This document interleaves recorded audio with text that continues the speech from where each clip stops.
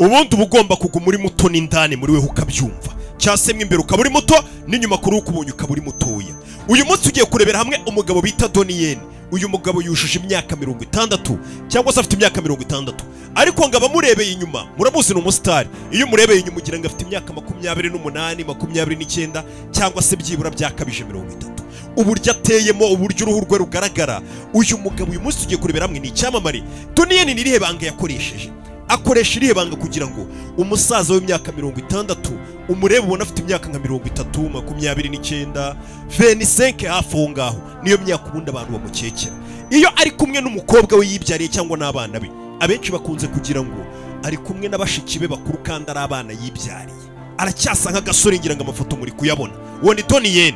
Reka turebere hamwe ikintu cyatumye Donnie Yen aguma ari mutoya, cyangwa se ibanga akoresha kugira ngo akomeze ari muto, kuko bifite aho bihuriye na siporo akora, bifite aho bihuriye n'ibiryo arya. Buriya biriya bintu mwe komeza mwiyahuza murya shawu nabyo daje tubijyemo, nibyo bibatera ibirwara, nibyo bituma musaza, cyane cyane biriya bintu mugenda munarenzaho noneho mukanywa nyuma y'ibyo murya.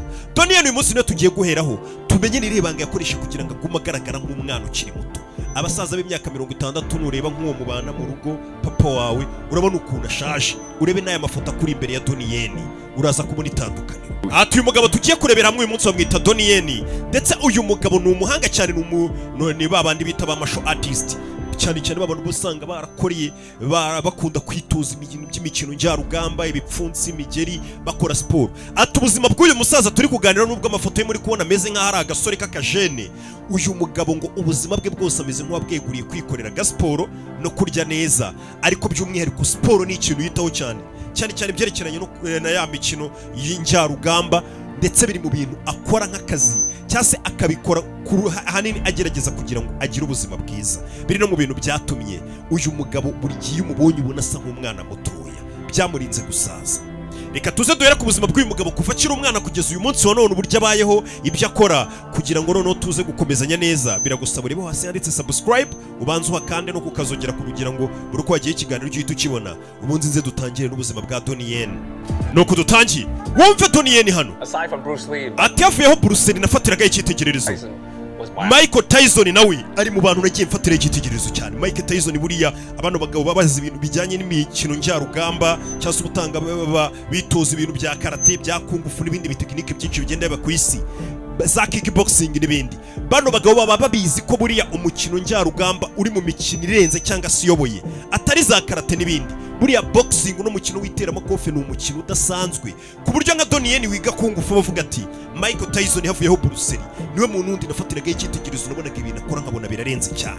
Buriya iteramakofe ni umukino udasanzwe, ndetse n'indwanyi y'iteramakofe ibihambaye cyane, ku buryo abandi bantu bafite indi mikino bakina za karate, za kungufu, za tai chi n'ibindi, ikintu bita boxing ntabwo kiba gisanzwe. Ewana nakuze ndeba Michael Tyson nkavuga ni uriya mugabo ararenze, ntabwo yakuze nakamureba, ni ikigero kimwe n'imyaka imwe, ahubwo nimba ataruta Michael Tyson aramuruta. Hano bakubwira bati uyu mugabo ni umuhanga cyane, ubuzima bwe bwose ameze nk'uwabweguriye siporo. Ni Donnie Yen. Ati uyu mugabo ku myaka 60 iyo ari kumwe n'umukobwa, ngira ngo umukobwa we muri kumubona, iyo ari kumwe n'umukobwa we bafatanya akaboko basohotse bagiye nko mu kirori, ngo abantu benshi bakunze kuvuga ati wa mukobwa ufite sheri w'ibogari, uwo mugabo ako gahungu mukundana ni akabogari kabisa, kandi uwo bari kubwira ari umukobwa we yibyariye. Umugabo afite imyaka 60.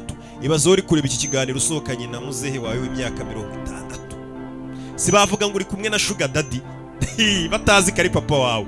Donnie Yen we iyo ari kumwe n'umukobwa we baravuga ati kano gahungu rwose gafite umukobwa bakundana bari mu kigero kimwe, kandi umugabo ni umusaza. Reka twinjire mu mabanga uno mugabo yagiye akoresha kugira ngo gusaza ko bigende bitinda. Twese n'ubundi tuzasaza tuzanapfa, ariko buriya gusaza ni ibintu bizwi, hari amabanga menshi yakoreshwa kugira ngo gusaza kwawe bigende bisa nk'ibisubira inyuma, mbega ugasanga umuntu ntago ajya agaragara nk'umusaza cyangwa umukecuru.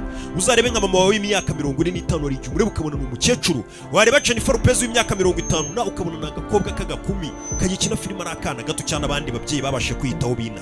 Bivuze ngo ikintu cyo kugaragara nk'umuntu ushaje imyaka n'imibare ni ikintu wabasha gukumira, cyangwa se ukumva ngo kuko wabyaye abana ngo 3 ubwo ugiye gutangira ifate nk'umuntu byarangiye umukecuru. Oya, hari utuntu twinshi wakora bagakomeza babona uri umwana muto, ahubwo bakajya babona babana wabyaye niba ari umuntu abaye cyane bakuru bawe. uyu munsi tugiye kurebera hamwe ibanga ryatumye Donnie Yen muzi nk'icyamamare umukinnyi w'amafilime menshi cyane uyu munsi wa none umuntu ukabona n'umwana muto. 1963 uyu mugabo yavutse mu 1963 avukira ahitwa Canton mu Bushinwa niho yavukiye.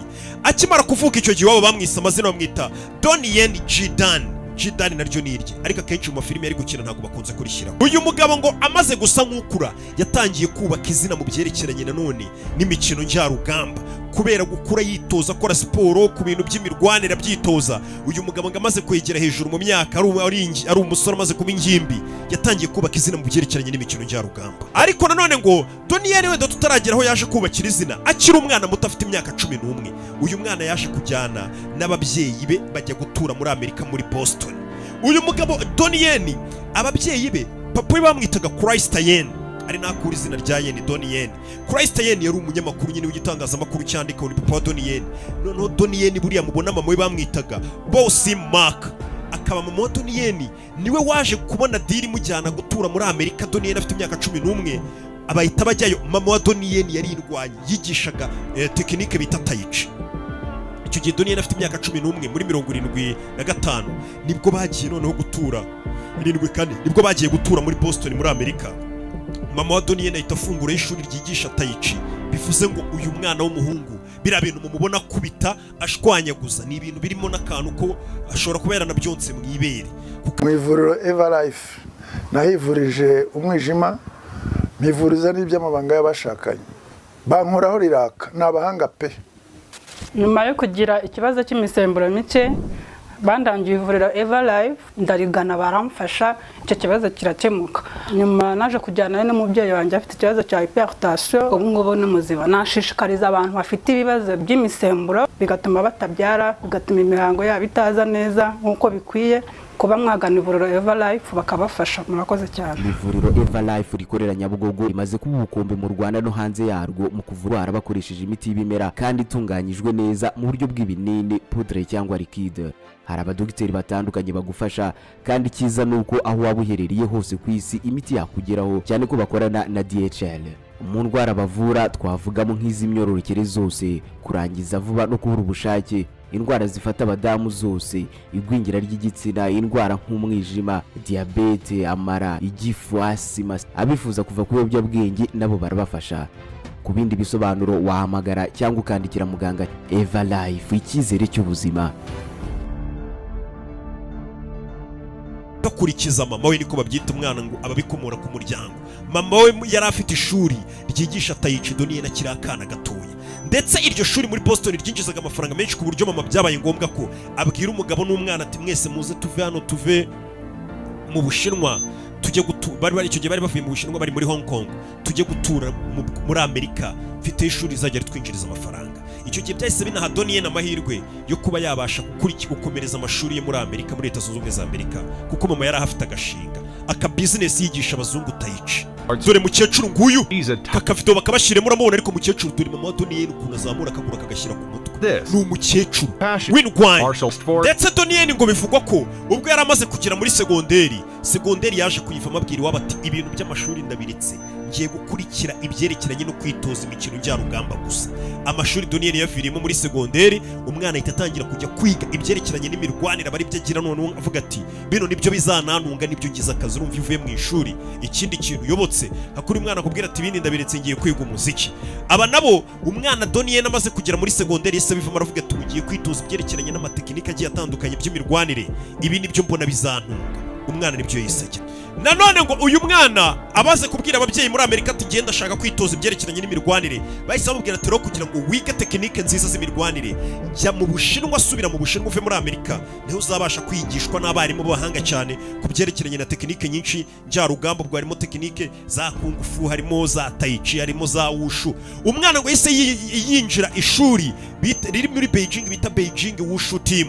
Iryo shuri ngo niryo Donnie Yen yise yinjiramo atangira kwitoza zira tekinike za wushu. Tekinike ya wushu binavugwa ko ngo Donnie Yen buriya ariyo arimo foru cyane, ngo numuhanga cyane muri style bita wushu, ngo numuhanga. Iyo tekinike irahambaye wushu igukubita nyine gake gake kandi ukajya ngo ugenda cyane. uyu mugabo Donnie Yen ngo bivugwa ko ngo uyu mwana akiri muto yakomeje kwitoza kungufu bwo yaramaze kuba umwana w'umusore akomeza kwitoza kungufu ndetse ngo wushu aragenda yimetirizamo aba umuhanga abantu batangira kugenda bavuga ati uriya mwana n'umuhanga cyane nibwo umwana yaje guhaguruka noneho ajya muri Hong Kong icyo gihe mu Bushinwa hasaga nkaho abantu bose b'abakinnyi ba filime ibyamare bya filime amastudio akomeye ya filime yiberaga muri Hong Kong icyo gihe n'aba Bruce Lee niho bakiniraga amafilime yabo ba Jack Chan icyo gihe bari ibyamamare amastudio kenshi yabakoreraga yabaga ari Hong Kong niho hari hameze nk'aho hariho musingi cyangwa se igicumbi kibyerekeranye n'imikino njyarugamba za filime za kungufu icyo gihe muri iyo myaka muri za 70 na 80 icyo gihe style y'abashinwa yari iyoboye ku isi filime z'abashinwa zari ziyoboye n'abanyamerika basigaye bazigana murabyibuka icyo gihe abashinwa bakinaga imico yabo nk'iy'abashawurini ukahita tubona abanyamerika byatangiye batangiye guseba filime ziri gusa nk'izisubira inyuma ugasanga bahise bajyaho nabo bakeneye ngo American Shawurini babona abakinnyi z'amaninja nabo ngo American Ninja bari kugerageza mbega kwisanisha n'abashinwa kuko style y'abashinwa yiriya mikino yabo yari isigaye iyoboye icyo gihe basohoraga filime zari ziyoboye isi icyo gihe ngo Donnie Yen yagiye hitwa Hong Kong agiye kureba umugabo bita Yuan Woping ni umusaza w'icyamamare cyane Yuan Woping Donnie Yen yagiye kureba uno musaza icyo gihe ariko umugabo nawe yari akiri umusore bamwitaga Yuan Woping we icyo yari ashinzwe ni ukuvuga ngo ziriya filime z'abashinwa tujya tubona bakina zirimo ibintu bijyanye n'imirwanire haba hari uwo twakwita nka choreographer wabo cyangwa se babita ngo ni ba martial arts choreographer nka kuriya nyine ubona abantu nka Titipura bo ni bande usanga indirimbo ihari abahanzi bari kubyina uba yaberetse ibintu bari buze kubyina aba bagabo nabo uyu Yuan Woping zira filime nyinshi mwagiye mubona mu myaka yanyu mwakuze na n'uyu munsi mukibona ukabona umukinnyi nka Jackie ukabona ba Bruce ukabona abantu b'abahanga cyane bari kurwana ibintu bidasanzwe muri filime uyu mugabo niwe uba wabibigishije akabereka ibyo bari urwane muri filime aza kuri seto bagiye gukina filime akavuga ati wowe uraza kurwana ibi nibi urakubita gutya uyakuremo gutya na gutya uyu mugabo filime nyinshi cyane mwabonye uyu Donnie Yen yagiye kureba ndetse akamuba hafi akamufasha filime nyinshi mwagiye mubona uyu mugabo niwe werekanaga imirwanire bazashyira muri izo filime bwita Yuan Woping ariko ntago we agaragara bari inyuma ya kamera ahubwo abwira baba star mukunda tuze kurwana gutya ukubite gutya uyabigenze gutya kugira ngo urugero rw'uyu mugabo Donnie Yen yagiye gusaba ubufasha wumva ukuntu uyu mugabo adasanzwe ari umuhanga ndetse yari n'irwanyi bamwita Yuan Woping bamaze kugira imyaka 78 nka filime ya Jack bita ngo Snake in the Eagle's Shadow ya Jack uyu mugabo imirwanire yose abonye Jack arwana muri iyo filime n'uyu wayimweretse za Drunken Master zira filime zose uyu mugabo niwe weretse abantu bari kurwana muri izo filime ibyo bari buze kurwana sibyo sizo gusa kandi za zindi zitwa za Tiger Cage ngo za Tigeri Cage niko bafuadi bazitaga kera mu myaka yabo uyu mugabo niwe weretse bari bukina bari burwane muri izo filime ibyo bari burwana bakosora babwira ati gutya za Iron Monkey za Tai Chi Master za ba Jet Li Yuan Woping niwe bereka ati murarwana gutya na gutya uwo mugabo rero niwe Donnie Yen yagiye gusaba ubufasha uyu mugabo amafilime yari yarerekanye ibyo barwana ni nyinshi aho nago twatinya kukubwira nk'izitwa za Drunken Master Once Upon a Time in China uyu mugabo Yuan Woping niwe igaragaza Matrix uyu mugabo yigishije imirwanire mu Bushinwa bigera Hollywood baramuzamura nka filime bita The Matrix mubona uyu mugabo Yuan Woping niwe bazamuye muri Amerika ajya kwerekana imirwanire barwanye muri Matrix yose ngira ngo murayibona imirwanire yose yo muri Matrix uyu mugabo wagiye yibereka ndetse ubwo nivuga Matrix wumva ibice byose za Kill Bill ibice byose Fearless ya Jet Li Fearless niwe waberetse ibyo barwana Forbidden Kingdom murayizi ya Donnie Yen n'ubundi na Jet Li na Jackie nawe uyu mugabo Yuan Woping niwe waberetse ibyo barwana amafilime ni menshi ntago twayavamo ngo tuyarangize za Ipumani zose but with his chalk Donnie Yen ngo amaze gura n'uyu mugabo Yuan Woping wakinishaga cyangwa se werekaga abakinnyi b'amafilime uko bari buze kurwana yaragiye abwira uwo mugabo ati mu makazi ko kuba umustand kuko Donnie Yen yari amaze kuba umuhanga urumva nk'umwana waretse secondaire akajya kwiga iby'imirwanire yari amaze kwiga tekinike nyinshi cyane muzerekeranye n'imirwanire ku buryo atari kubura akazi akora mu byerekeranye na sinema yasabaga abantu bazi kurwana kandi bakeneye bafite ingufu icyo gihe mu Bushinwa Donnie Yen nk'umwana wakoze siporo kuva akiri muto kandi akitoza tekinike nyinshi zigiye zitandukanye icyo gihe reka nkwibutse nka style yagiye afite mbega yagiye yerekana akavuga ati ngiye mfite izi style Yuan Woping umpaye akazi rwose namukorera neza umwana yagiye muri Hong Kong azi kurwanisha tekinike bita ngo Jeet Kune Do iyo tekinike irakubita cyane iri mu bwoko bw'amakungufu nayo yagiye ari umuhanga mu byerekeranye na boxing biramubona ba Mayweather bakina ba Mike Tyson ari umuhanga mu iteramakofi yagiye afite impamya bumenyi mu gukubita mu byerekeranye na kickboxing yagiye ari umuhanga muri Muay Thai na kickboxing n'ubundi byenda kumera kimwe byose by'aba Thailand kwa ni ya migero bivanze n'igipfunsi n'iki. Donnie Yen yagiye kandi yarize tekinike ya taekwondo, yagiye yarize hapkido, iyo n'indi tekinike. Yagiye ari umuhanga muri judo, yagiye ari umuhanga mu yitwa Brazilian jiu-jitsu, ni jiu-jitsu y'abanyabrazil ibayenda kumera nka za capoeira. Muri Donnie Yen na yarayize, ariko nanone ikaba ari jiu-jitsu ya tekinike y'Abayapani, ariko none ikomoka muri Brazil, harimo ka kantu ka capoeira nyine mujya mubona. Yagiye ari umuhanga muri tekinike bita Wing Chun, yagiye yaraminuje muri Tai Chi, yagiye ari umuhanga muri Hunguga. Donnie Yen kandi yagiye ari umuhanga muri tekinike bita Sanda, yagiye karate ari ibintu bye, yagiye afite ya tekinike bita Wushu, ndetse na bya bindi byitwa wrestling byo gucirana nabyo abifite mu bunararibonye. Mbega tekinike z'isi yose zishoboka ko umuntu yakwifashisha cyangwa umuntu yakwitwa mu muhanga muri zo. Donnie Yen ubona kuri izo tekinike zose zifite impamyabumenyi, kuko mu Bushinwa uriga bakaguha impamyabumenyi ko ibyo bintu ko kukubita ubizi n'imikandara izi bishimangira. Izo tekinike umwana amaze kuzigira yarakira umwana mutonya ari umusore, icyo yakoze yagiye muri Hong Kong areba UN Whopping aramubwira ati rero wa mwana w'ikintu tugiye gukorera ugiye kuba umustanti. Akazi k'umustanti yarahanze karakora cyane. Buriya zira filime nyinshi tubona zishorwamo amamiliyoni menshi cyane ashoboka, ku buryo usanga nka filime yatwaye nka bije ya miliyoni 500 300 z'idolari, n'amafaranga menshi cyane kugira ngo bayikinishe cya miliyoni 100. Urumva iyo filime amafaranga abakinnyi baba bahembwe ni menshi. Noneho ukuntu bigenda usanga nk'iyo filime iri bukinwe na Jet Li cyangwa se iri bukinwe na Jackie Chan w'umusitari, ariko nanone kuko Donnie Yen yari ataraba umusitari byagendaga gute rero? Ni ukuvuga ngo ahantu haba hari urugamba rukomeye, hari ibintu bigoranye, icyo gihe Donnie Yen niwe wazaga akaba ari ubikina, ariko bikitwa ko ari wa mukinnyi wakinye filime. Buriya nujya ubona filime ukabona umukinnyi wa filime ari gusimbuka umusozi, ari kuguruka, ari gukubita imigeri itabaho, aca mu byuma. Hari igihe biba byakozwe n'undi mwana bikaza kugaragara bakweretse kuri kamera ko byakozwe na wa mukinnyi wa filime.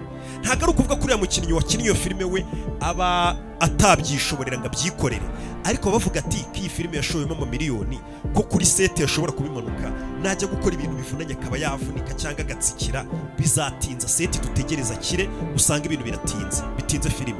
Icyo gihe rero bahita bahamagara umwana cyangwa se bamwe twita ngo ni aba stuntman.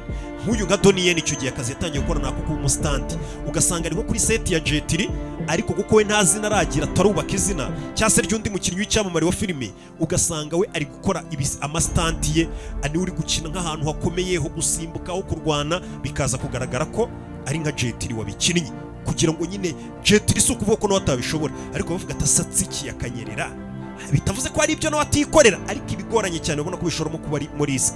Nibyo baha bano bagabo bitwa ngo n'abastanti bagakora, kuko bavuga ati uyu wanavunitse ntari bitwareba n'undi akabikora filime igakomeza. Icyo abanga nuko umuntu bashima amafaranga byazatinza filime yabo. Donnie Yen rero ngo yatangiye akora akazi k'ubustanti, agahawe na UN Whopping. Muri za filime zose mwagiye mubona zirimo abastari barwana bakubita, Donnie Yen wasangaga ari we wabirwanye bikitirirwa abo bantu. Umuntu utajugira umustanti ubundi bavuga ko ari Jackie Chan, aho bikomeye arabyikorera, ashaka avunika filime ikigira inyuma akazabyikomereza. We ntago agira abastanti, ariko abantu benshi bagira abastanti. N'uyu Donnie Yen ubu ngubu tuvugana uko yabaye umukire nawe agira abastanti, kuko baba bavuga atavunitse se ari gukora bya bintu byataruka atabishoboye. Donnie Yen ngo yamutangiye akora nk'umustanti, ariko ngo baza kubona icyambere ageze kuba ari akabogari, babona ibyo arwana arabizi, babona n'umwana wari warize muri Amerika afite n'ukuntu ari umusirimu nyine, ubwo urabyumva n'icyongereza kivuga.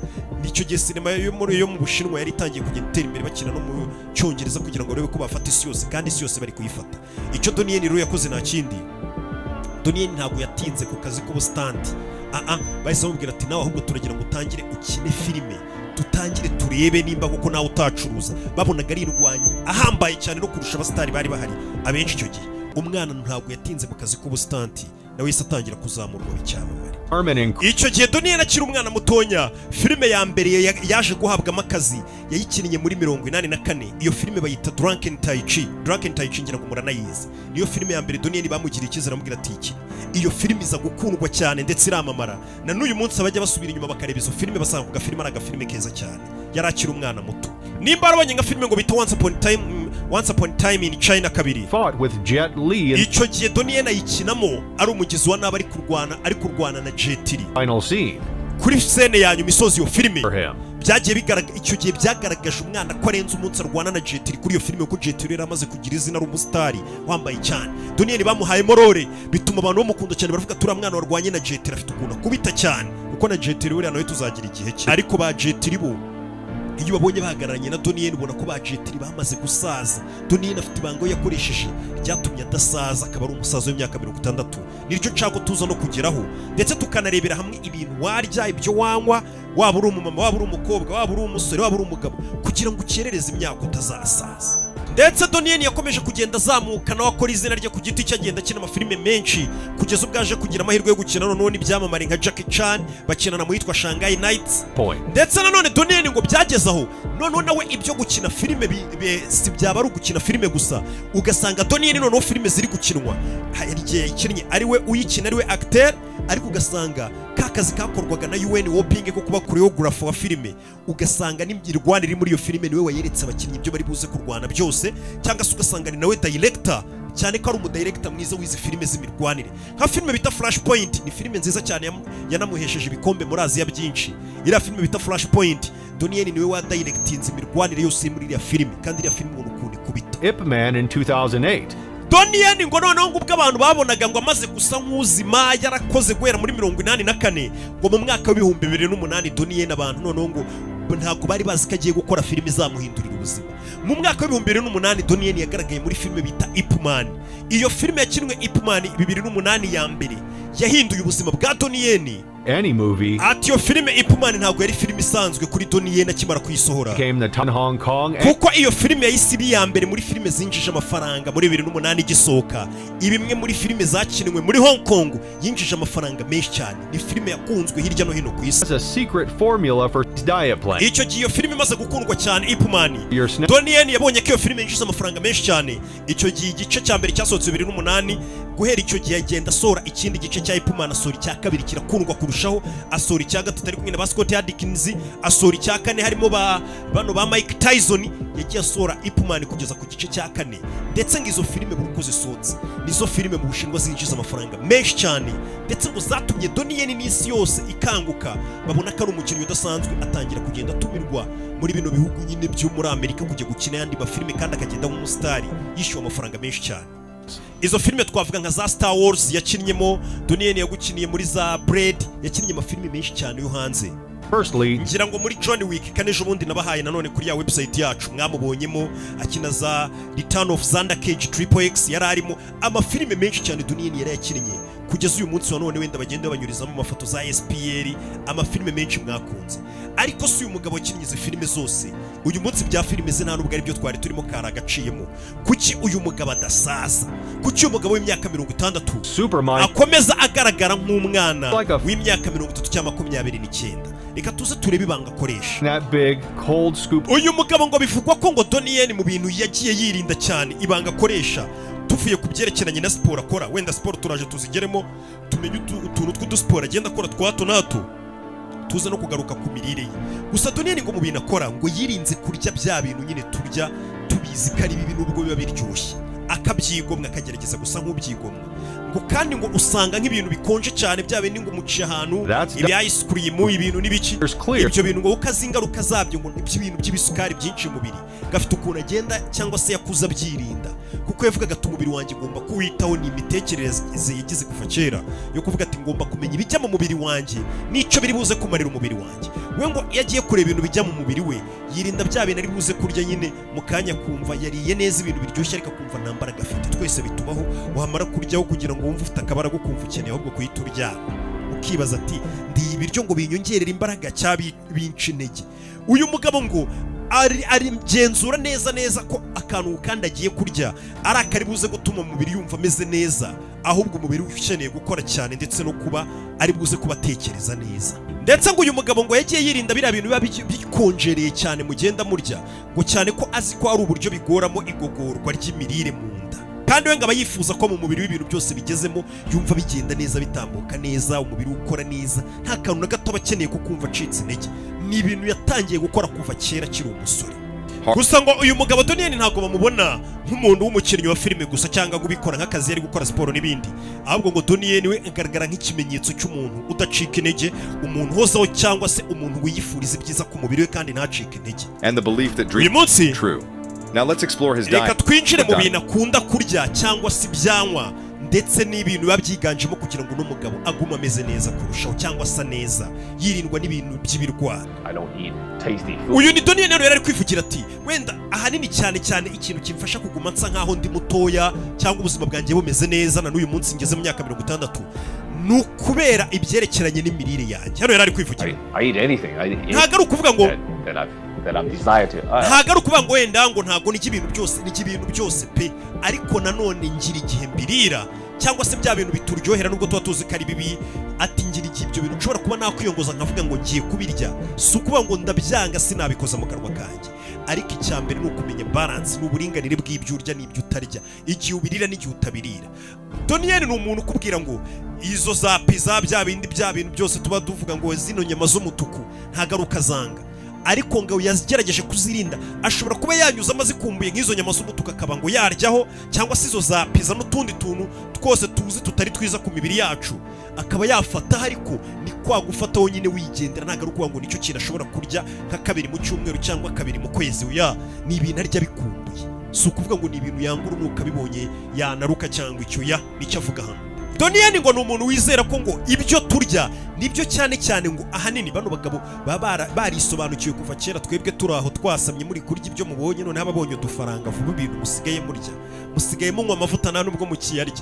Uyu mugabo aravuga ati nizera ko ibyo turya bigira uruhare mu kazi kacu ka buri munsi dukora, ndetse bikagira n'uruhare bw'imibiri yacu ukuntu ikoramo ndetse n'imitekerereze yacu. Narababwiye akenshi buri gihe ndababwira ngo turi ibyo turya, iyo mvugo nimwagiye muyumva cyane. Biriya bintu rero murya bigira ingaruka mu kazi mukora, mu buryo mutekerezamo n'uburyo imibiri yanyu isa ubu turi kuvugana. Niyo mpamvu ngo uno mugabo ngo iyo agiye guhitamo icyo kurya Donnie Yen ngo agomba kurya ibiryo bituma asa neza kandi akaguma ari fit, yumva ameze neza mu mubiri nta kintu kimubangamiye. Wowe urajya kuzamura akagura ipantaro igacika, ibinure byuzuye umubiri, ijigo n'ijigo. Ndetse Donnie Yen we ngo ibiryo abifata nk'ibintu bituma umuntu asa neza inyuma ku mubiri cyangwa asa neza agira ubuzima bwiza, ariko nanone ngo si ibyo gusa, we iyo agiye kurya ibiryo ngo aba anashaka kurya ibiryo biri buze gutuma muri we yiyumva ameze neza, pana gusa neza inyuma ku ruhu, yumva anameze neza, atekereza neza, abakora neza, pana kuba usa neza inyuma gusa, we nuko abona ibiryo. Ndetse Donnie Yen uyu munsi reka turebe ku munsi arya ibiki guhera mu gitondo kugeza nijoro, ngo biraza kudufasha ngo cyane ko ibyo binarenzeho n'agasiporo, ariyo mpamvu biri mu bintu byagiye bimufasha kuba ari umusaza w'imyaka 60, ariko nawe ubwo arabikubwira ati ngenda akana gato, imyaka ni imibare. Mpagararanye nawe wagira ngo ndamuruta. Breakfast. Ku byo kurya bya mu gitondo, Everyone says breakfast. Abantu bose bavuga ko ibyo kurya bya mu gitondo ngari cyo kurya cy'ingenzi mu buzima bwacu bwa buri munsi. Reka turebe ibyo kurya bya mu gitondo cyangwa se breakfast ya Donnie Yen bihagaze ite, aryaho ibiki bituma asa gutya. Donnie Yen ngo mu gitondo ngo ku byo kurya bya mu gitondo ngo hari igihe ashobora kuba yafata nk'imigati n'imigati ibiriho utuntu tumeze nk'imbuto hejuru, akafata nk'agace k'umugati. Ikindi ngo mu gitondo ikintu akunze kurya bwa bwoko bw'amafi bwa salmon, nitwo dufi ngakunda kwirira mu gitondo. Ikindi ngagafata n'igice cya avoka, ikindi ngagafata n'amagi yatetse nk'umureti nyine 3 buri gitondo. Carbs. Ndetse ngo ibyo biryo bikubiyemo harimo proteine muri ibyo biryo kuko abakeneye imbaraga za mu gitondo. Ikindi ngo harimo ibituma agira imbaraga cyangwa se abyibuha, ariko nyine biri healthy ukuntu ku buryo nyine atari bya bintu by'iki n'utwo tugi dutatu turi poche ndafata kirira, ndetse nako gafi mu gitondo. Ndetse Donnie Yen ngavuga ko ngo iyo urumva bayazindutse mu gitondo afata ibya mu gitondo, bano ngo barazinduka agakora n'akantu k'agasiporo. Donnie Yen ngo bivuga ko nk'iyo munsi ugeze nko mu masaa 4 kwa kondo umuntu ashobora kuba yagira kana arya ategereje ibya saa sita, ngicyo gihe utuntu yirira n'imbuto. N'ahandi ngo usanga ngagufatiye nk'inkeri akaba ari zaba yirira muri ayo masaha, cyangwa se agafata nk'ubunyobwa akaza kuba ari guhekenya, cyangwa se agafata amata akanywa muri ayo masaha. Donnie Yen ngo noneho ngo ku byo kurya bya saa sita ngo akenshi saa sita akunze kwirira inkoko cyangwa se akarya tuna. Donnie Yen nyine mu bintu yirinda byo kurya bye bya buri munsi yirinda za nyama z'umutuku. Zino nyama z'umutuku ni kenshi bazitubuza, ni kenshi bazitubwira. Nabonye batangiye kubagaburira imbwa, noneho muraza kuzikuraho. Donnie Yen ngo buriya ngo mu bintu yirinda harimo zino nyama z'umutuku. Kuva kera ngo Donnie Yen akunze kwirira inkoko byibura saa sita, atarya inkoko akarya iyo tuna mu gitondo ubwo mwabyumvisha bayiririye akantu kagafi cyangwa se agafa kaza kukarya ngo saa sita. Icyo yirinda ni ziriya nyama z'umutuku. Ikindi gakunze nanone ku biryo bya saa sita nimba yari iyo nkoko cyangwa iyo tuna kwirengerezaho akantu k'umuceri muke nawo ngo bivuga ko arya ibiyiko 3 by'umuceri saa sita. Ndetse nanone ngo ikindi kintu kiba kiri kuri ibyo biryo bya saa sita ngo n'ubwoko bw'imboga bugiye butandukanye, imboga zino z'ibyatsi, ariko cyane cyane ngakunda kurya brokoli gusa nibyibuka ukuntu mubyita mu Kinyarwanda. Ariko ngo brokoli ntabwo zikunze kubura ku biryo bya saa sita, cyangwa se zitaba arizo zihari, bikaba ari ibindi bintu by'ibyatsi zino mboga rwatsi nyine tugenda tubona. Icyo gihe ngo Donnie Yen ngaba ameze neza cyane, ngaba yumva ameze neza, nibyo biryo akunda kwirira. Nanone ngo ninjoro Donnie Yen yagiye kurya ngo ibiryo bye ntabwo bikunze kuburaho zino mboga ziba ziri fresh, mbega ubwo nimba twazita nk'amasarade, zino mboga baba batabanje guteka. Ninjoro ngo yagiye kurya ngo atongeye ngarya inkoko, ubwo akeneye inyama yongera kurya ifi, ntabwo yongera kurya bino bintu ngo by'amanyama y'umutuku n'ibiki, oya ibyo bintu bigendera kuri. Nanone ngo Donnie Yen ngo ninjoro nanone ngo icyo gihe ngo bizana n'imboga zino bagomba kurya ari mbisi nyine, ubwo ni bya bindi twita nk'amasarade.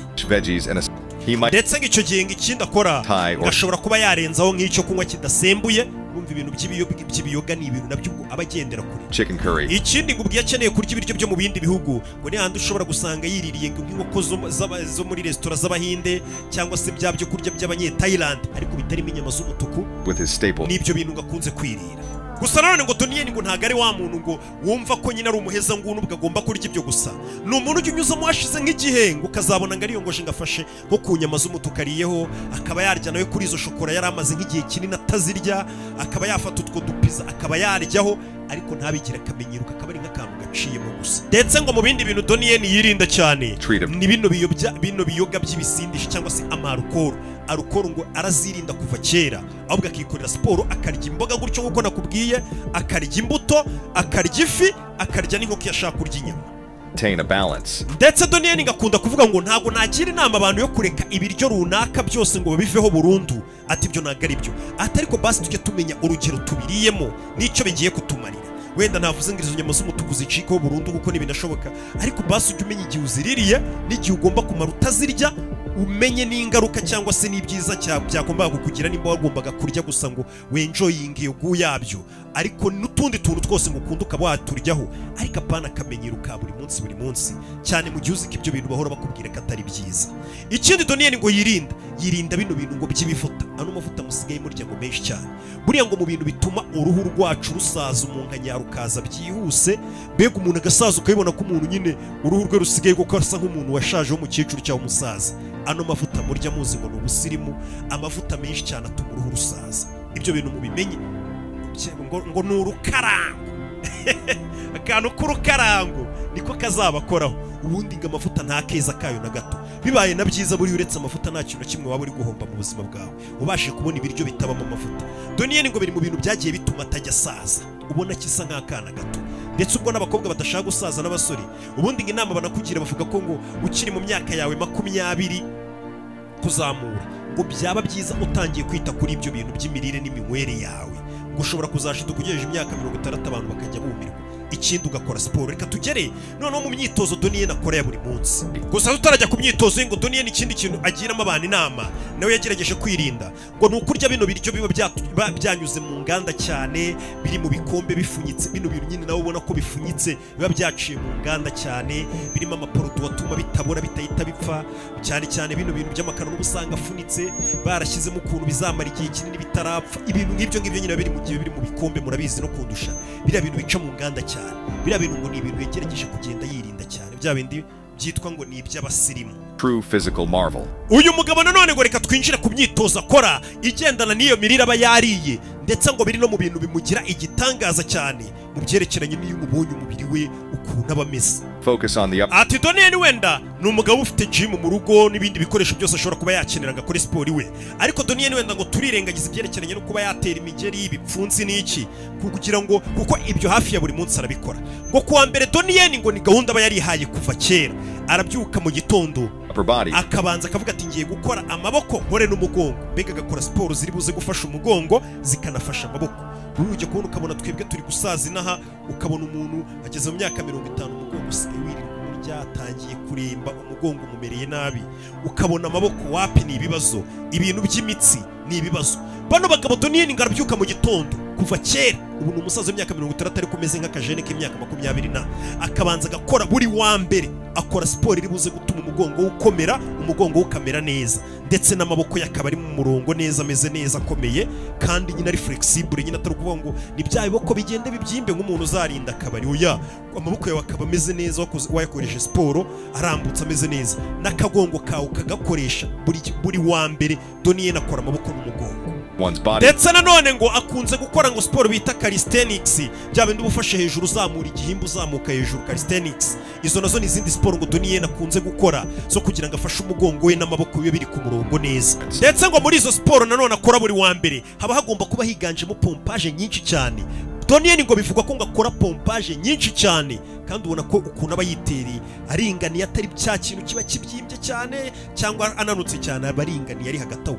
Ngakora udupompage twinshi cyane cyane ko buriya ngo pompage ni siporo nziza cyane, imera nkaho iri gukoresha umubiri wose, yaba amaguru, yaba umugongo, yaba ikibuno, yaba amaboko, agatuza, abdomino mu nda. Buriya ngo push up ngo ni ikintu cyiza cyane. Donnie Yen nazo ngo buri gitondo iyo ari kuwa mbere akora nyinshi cyane, aba ari gukora umugongo n'amaboko. Today is all about running.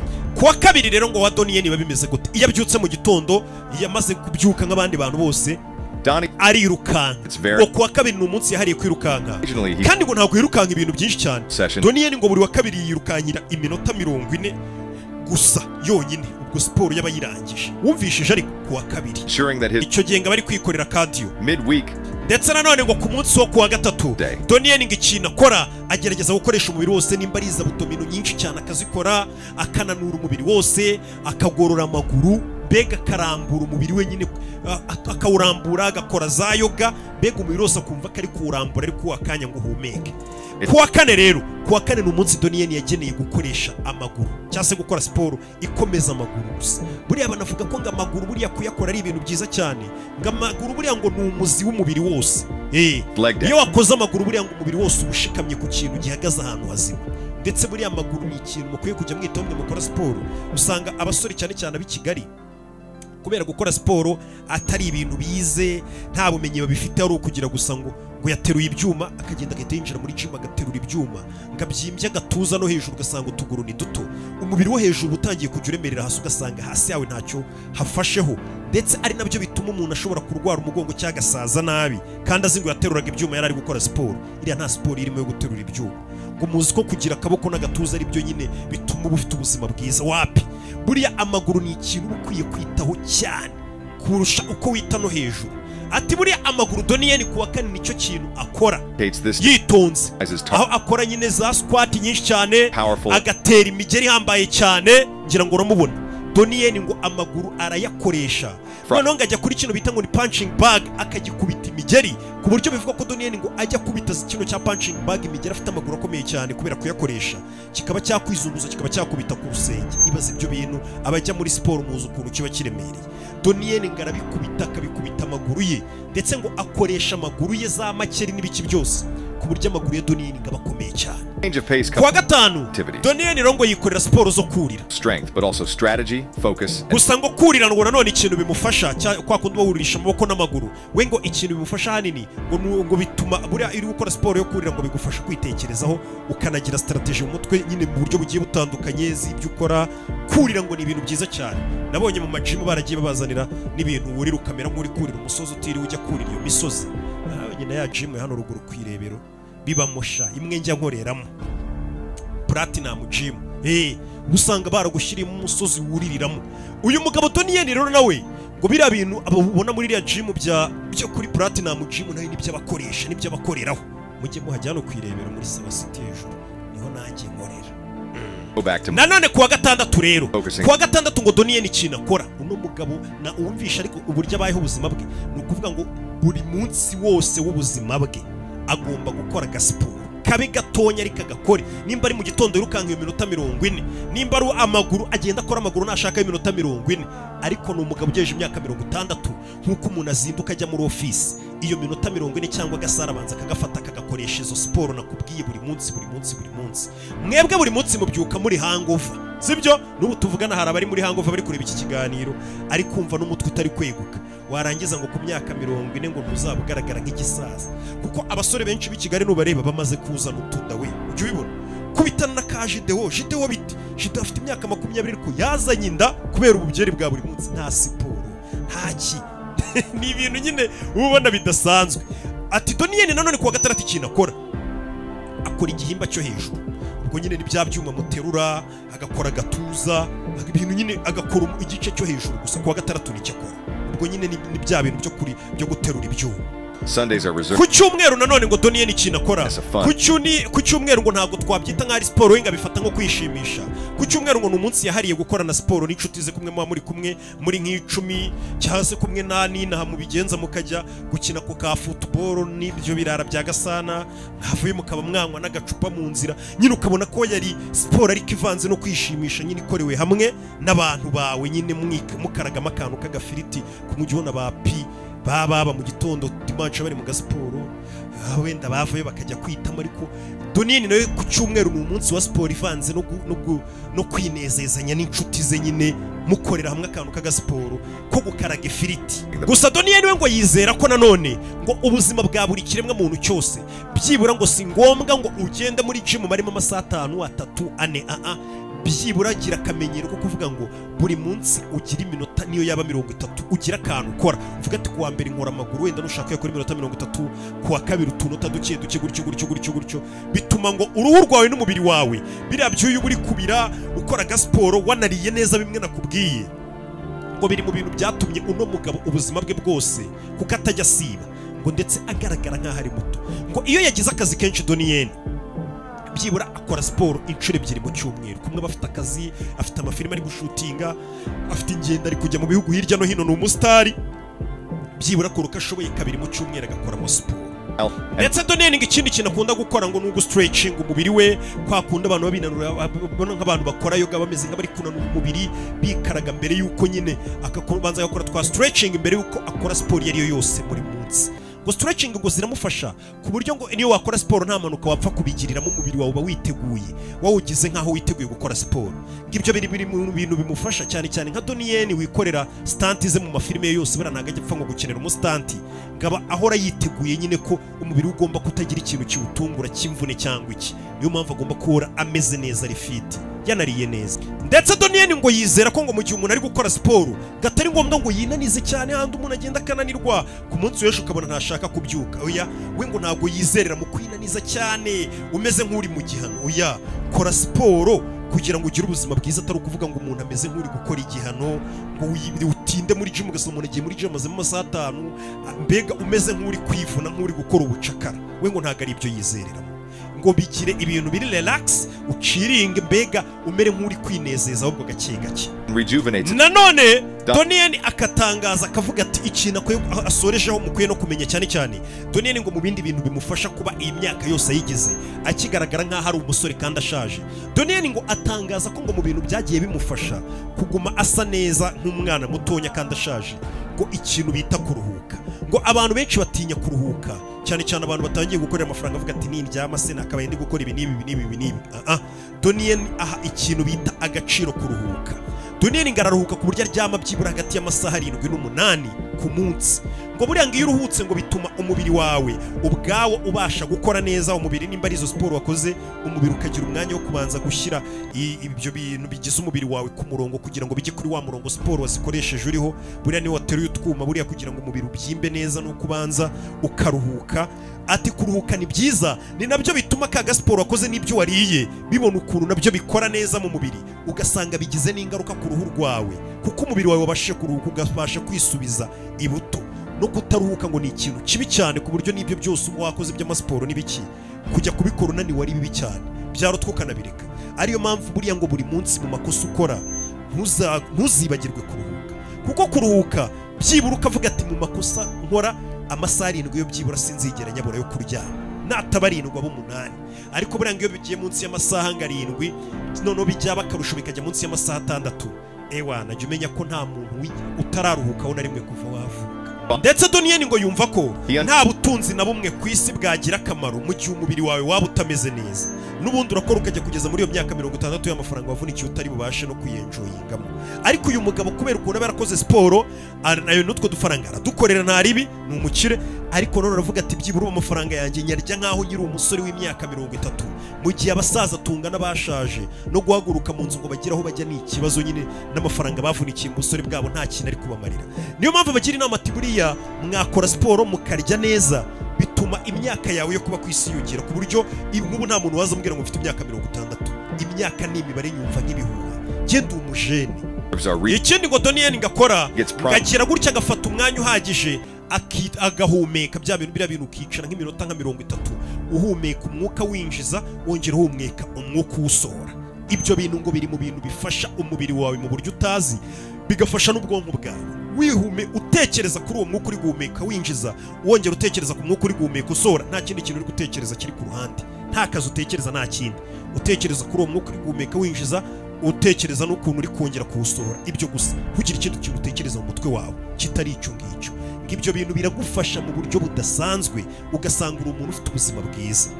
Ikindi kintu buriya ngo bano bantu bakoresha zino scrubs zo kwisura zabo ngo agasura gase neza, ngo buriya uko uzikoresha cyane uzikoresha kenshi nabyo bigera uruhu rwawe ukarwangiza. Ikindi ngo bino bintu byo kuva muri dushe mu isura yawe ukahita ufata igisuyime ukahita wihanagura mu isura cyane, ngo buriya ngo hari utuntu tw'uduheri tuba tutanagaragara ku mubiri.